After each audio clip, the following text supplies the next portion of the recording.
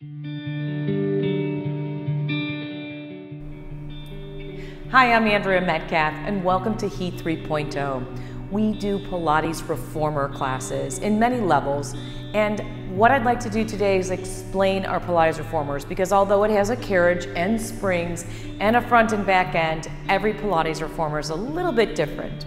Now, the first thing you want to do when you get to your Reformer is look that there's a spring secure, and they're down in the carriage here. There's yellow, red, blue, green, and black. Yellow's the lightest, then blue, then green, red, and black is the heaviest spring. As you take classes, your instructor will cue you on what spring to take on or to take off, because more springs in Pilates doesn't necessarily mean more intensity. You'll also have two handles. These handles will rest on your shoulder straps or off to the side. The thing you want to check when you first walk in is that the handles are even. If one handle's a little further down than the other, you'll use your cleat by lifting it up and making them even and locking it back down. Really important that your straps are even. The next thing you'll want to check is that the headrest is down. Now, for most of our classes, the headrest will always stay low, but in some cases, your instructor may cue you to lift the headrest.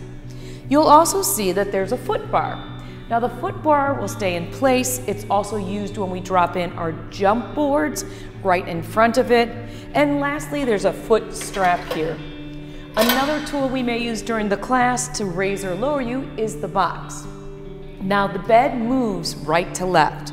Right now, I'm going to take all the springs off, and anytime you approach the Reformer, if there are no springs on it, always add a spring into it. Lift it up and secure the spring over the silver dot. You'll see that you step onto the solid part, or the base, and then into the carriage for any movement patterns, because otherwise the bed will move. These are just a few simple things you'll need to know when looking at the Pilates Reformer. Springs, a moving carriage, a solid base, flat foot bar, and of course the pulleys and shoulder straps. Now let's get started for our classes.